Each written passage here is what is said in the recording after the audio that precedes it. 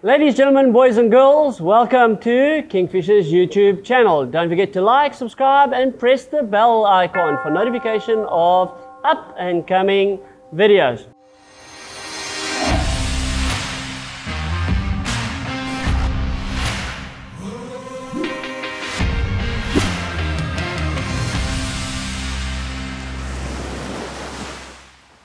Today I'm going to be talking about Stonebream.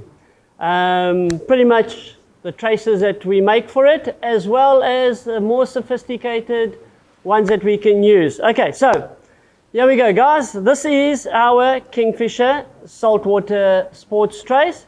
You will get two traces in one of these little pouches that we do over here, hang tags. Okay, so pretty much what they look like, and I've just done one up for you here. Is a hook, a swivel with a piece of nylon. You attach your sinker to the bottom piece of the nylon. The swivel that comes out on the side away from the hook is where you're going to attach your main line. So let's just do that quickly and show you. I'm going to grab my combo here. I'm going to tie my figure of 8 on 1, 2, 3 times. Okay, there we go, guys. It's as easy as that. You can see here the swivel comes out, the sinker goes down, and the arm on the left will have your hook on. And it's as easy as tying your bait onto that, and you're ready to fish. Okay, so here we go for my trace that I recommend you look at. It's quick, it's easy to tie. We take our Maxima 5.5 kilo, and the reason we use light Maxima nylon like 5.5 kilo is it just gives the bait more movement in the water. Okay, and as you know, Maxima has been around for years. It works like a dream. It's ultra green, so it pretty much disappears in the water. It's also quite a soft line compared to a fluorocarbon. Fluorocarbon line is a very hard line. It's a lot denser, so it actually sinks and keeps your bait on the bottom. We want our bait to move around for the Stonebream. Okay, so again, all I'm going to do is literally arm length apart. In the middle, 30 centimeters. You can see 30 centimeters from one side to the other side, but we've doubled the nylon. We're going to do an overhand granny knot. So we go down once. We're going to go over twice. Over there. Just lubricate, pull tight, grab the knot with your finger, and we're just going to tie another granny knot once, and again over twice. So we're just repeating the whole process, but about 5 to 8 centimeters away from the first one. So you can see there's one knot there, one knot there. Okay, that's going to be our arm that we have. We then take our Mustad Scissors and just cut any side of the nylon that you want. So you pretty much, I'm just going to hold it like this, going to have an arm coming off of it. So you can see over there, there's an arm coming off if you hold it straight up like so. The bottom part, which is about 40 centimeters in length, from there where the arm is, from there to there is about 40 centimeters in length. You can make it longer if you want, if you need more movement and the sea is quite flat. The bottom part, we just attach our sinker, and we like to use quite light sinkers for Stonebream fishing. We need that movement in the water. That surge must move the sinker backwards and forwards over the grass, over the ledges and that. And of course, as the surge comes in, the Stonebream come in, and then as it goes out, the Stonebream go out. So a light sinker definitely makes a big difference as far as getting a bite goes. Okay, so there's your sinker.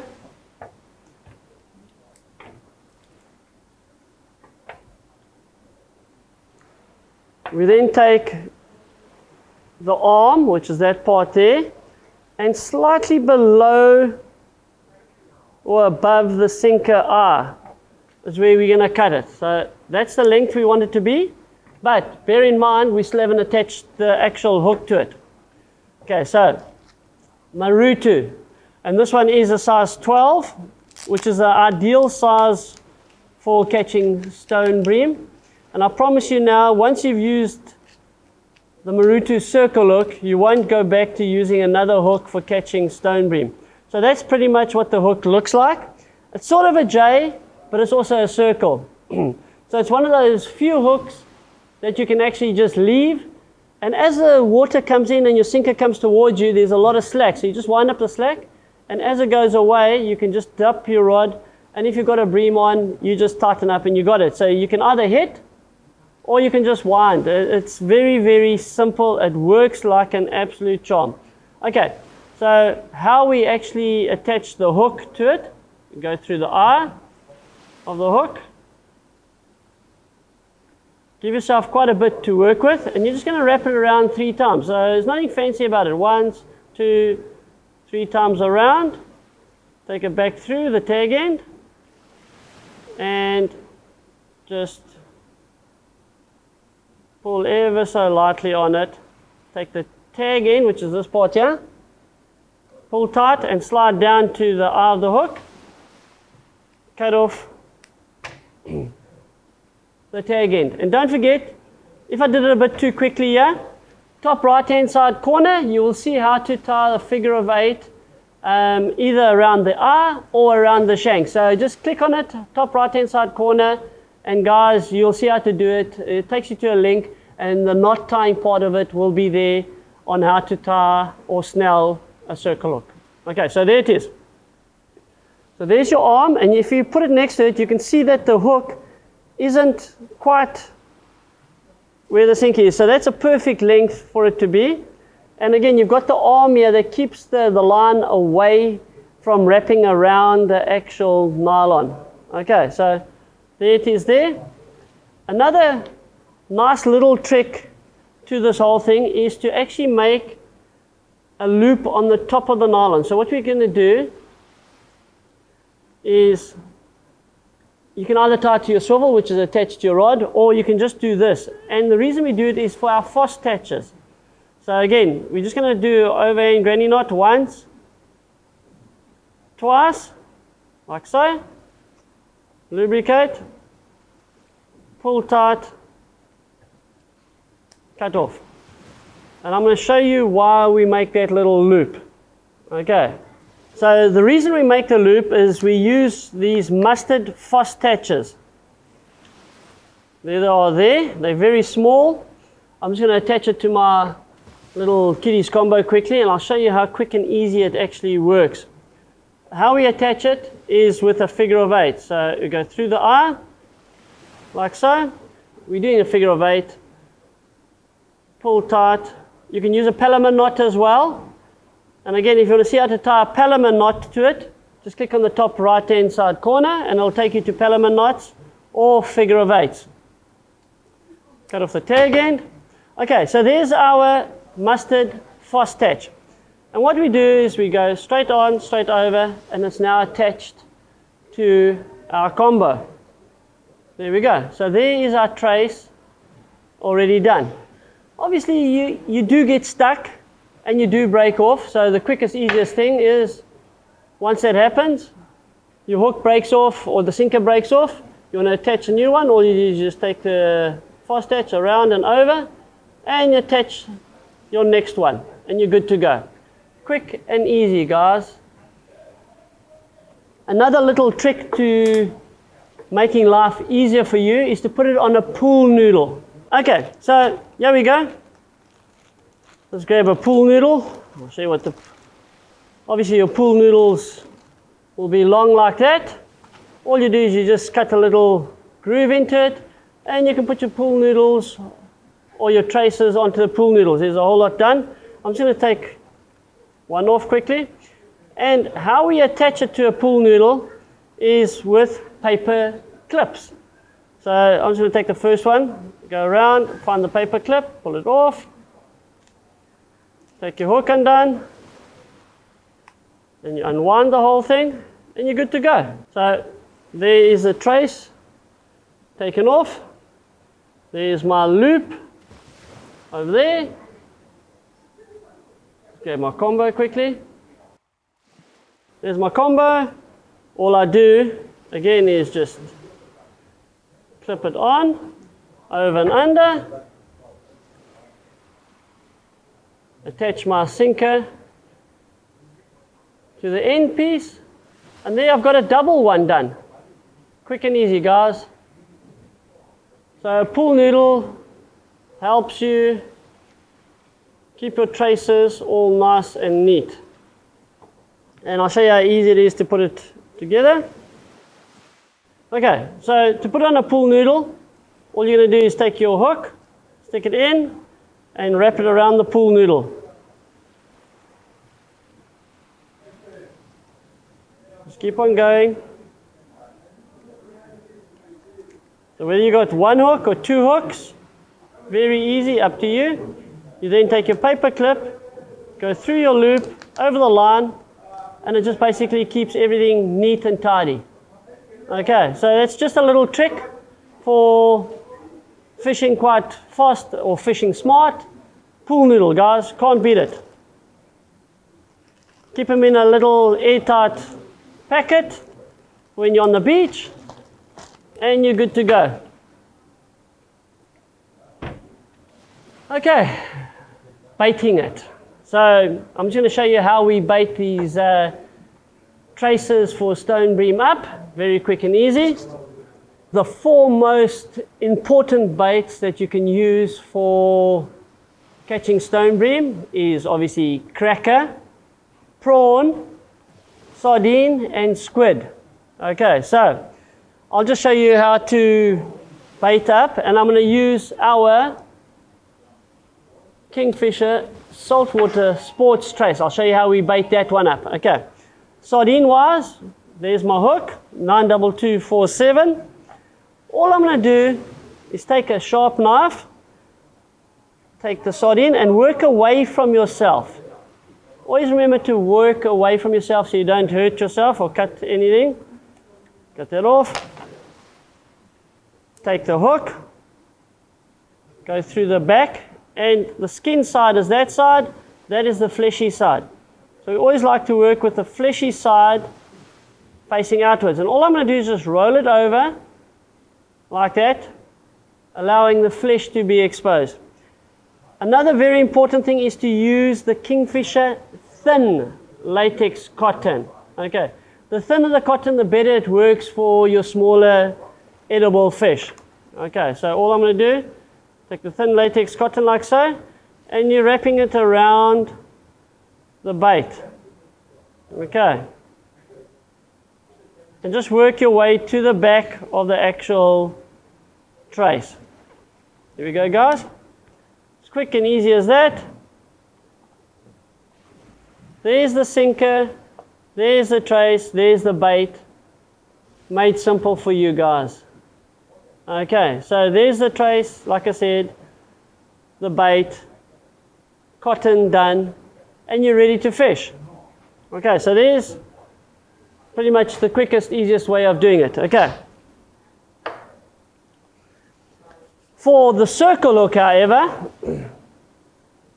I'll just take our circle hook. There's our trace, done with the Maruto hook. To bait that up with sardine, and again, I'll just turn it over. Just to take sardine and you just fillet it like so. And all we like to do is just cut it at an angle to give ourselves a bigger piece to work with. Again, that's all I'm doing. Cutting one piece that looks like that. Make sure I got the cotton. Yeah, there's the cotton. There's our circle hook. Take the circle hook and go through the top part exactly like we did it before with the sardine, and you pull it back to the back part. So where the skin is and the knot starts, that's where I'm going to start tying my cotton. So we do this, and all we do is just lightly cotton it around that area, working back to the end part. Over there. There we go. When we get there,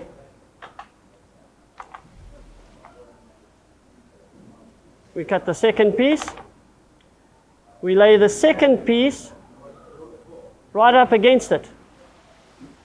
Okay, so just take the second piece, lay it next to it, and lightly cotton it up. And work again to the back of the actual hook. It's as easy as that to bait up a circle hook for a stone bream. So it's two pieces of sardine back to back, and that's what it looks like. Can't get simpler than that for a stone bream.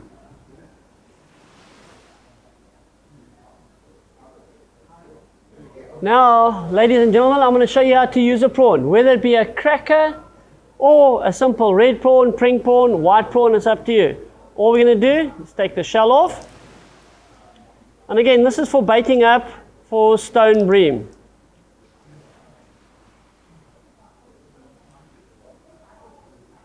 There we go. So there's our pink prawn. And again, the easiest way to do it is to just butterfly the prawn. There we go. So we butterfly the prawn. And again, we cut it at a long angle, if I can put it that way. Lightly tap it just to soften it up a little bit.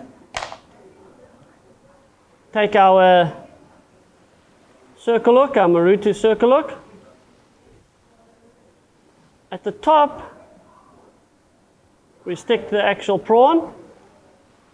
Pull it until it gets to, again, where the knot is of the actual hook. Okay, then we take our cotton and we're just going to wrap it around. So there we go. I'm just going to take the cotton, and remember, can't stress this enough, thin latex cotton, and we're wrapping it around where that knot is. Work our way back down.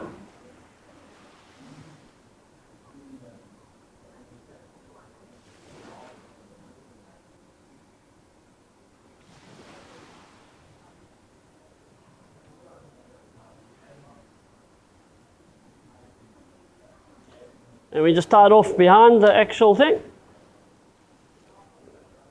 And that's it there, guys. It's as easy as that to put the cotton on, or the prawn on, or your cracker on. Normally when we use a cracker, we'll put two cracker, or we can thread it through the cracker. It's up to you. But that, for a prawn, is the simplest way of doing it. Last but not least, the one that stays on the longest, that you don't have to keep on cottoning up. So Dad, take note of this one. So it's probably the easiest one out of all of them as far as baiting up goes. Take your little Falkland squid, Patagonian squid, doesn't make a difference. And all you're going to do is you're just going to cut strips. So you cut your strips, and you'll see they're long and thin. There we go, long and thin strips. Best way to do it is to take two thin strips, like so. Take your Maruto hook, and you go straight through the center. Give yourself a little bit to work with there. Come back on yourself, like that. Okay, so you've got two long tentacles here. Take your second piece, and you're going to do exactly the same. One, and come back on itself. So what you got is a whole lot of little, tentacles sitting there. Tentacles all over the place, just sitting there. Now, as it moves through the water, the tentacles are going to move. The stone bream are going to come along and start biting on the actual tentacles, and eventually they'll end up at the hook end here. And I promise you now, you're just going to get slack line. It's going to come, and you just keep on winding, and you've got a stone bream on. Or as this water surges backwards, as it goes back, oh, there's a stone bream already attached. The nice part about a circle hook when fishing for a stone bream is, if you don't hit, the stone bream on the next wave will come back again and eat that bait. So you might have one or two little bites where you can actually feel him biting, But if you just leave it there and you don't hit, I promise you now that Stonebream will come back the next time and he'll floorboard you. Okay, so quick and easy. Can't get easier than that. I mean, guys, there we go. That for fishing for your kids, so quick, so easy, and it works like a dream. Circle hook doesn't get stuck as easily as a J hook does. So for a dad that's a little bit on the lazy side, use a circle hook and you'll be pleasantly surprised how much more time you can spend relaxing while watching your son or your daughter fish. Guys, go out there, get these Maruto hooks. They don't get stuck as easily than a J hook. They are easy to bait up, and yeah, so much more fun. I promise you now, your son and daughter will have a lot more fun fishing when using those. Go out there, guys, and enjoy.